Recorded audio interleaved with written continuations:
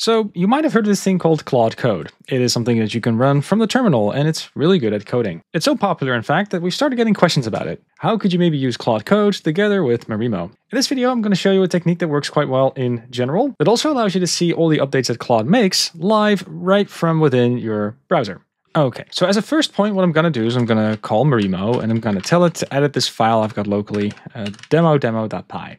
But I'm going to add this one flag, which is this one, watch. And what this is going to do is it's going to keep an eye on that file, and whenever it makes an update, it's going to update the browser view live. So let's run this. And there we are. Marimo just loaded. That all looks good. And then I'm going to go into this new tab, and I'm just going to call Claude from here. And what I could do now is I could ask, can you see the @demo.py file? Nice auto-completion there. After a little while, it read the file and it gives us a response.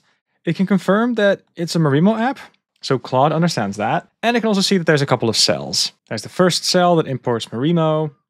There's another cell that has this markdown, and there's an incomplete simulate function. And what I could do at this point is I could ask it, like, could you implement the simulate function here?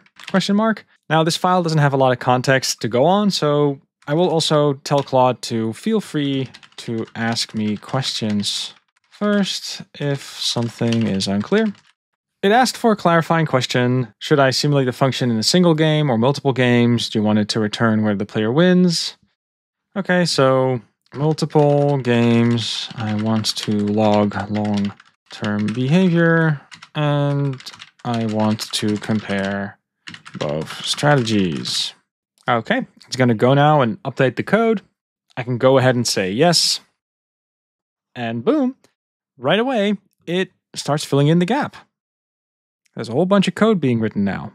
And while I check that out, it seems that it wants to add a new cell.